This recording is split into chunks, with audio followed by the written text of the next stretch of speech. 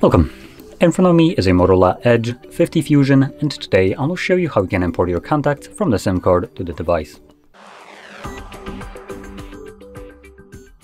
So, to get started, we want to open up the Standalone Contacts application that looks like this, and then you want to navigate to Fix and Manage. Now before I do so, I am going to quickly mention that right now you can see a bunch of contacts in here, and these contacts are being displayed from the Google account.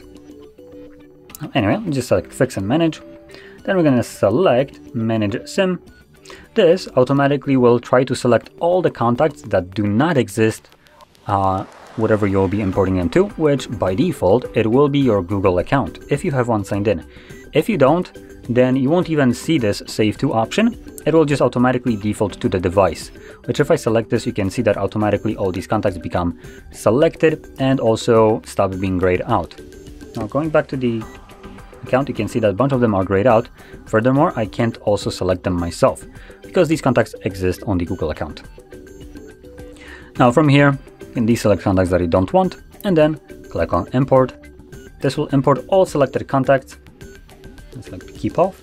And now when we navigate back to Contacts, you can select the little Google account icon right here and choose the display location. So I'm going to select device as that's where I imported my contacts to.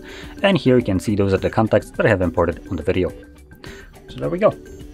Now, if you found this very helpful, don't forget to hit like, subscribe, and thanks for watching.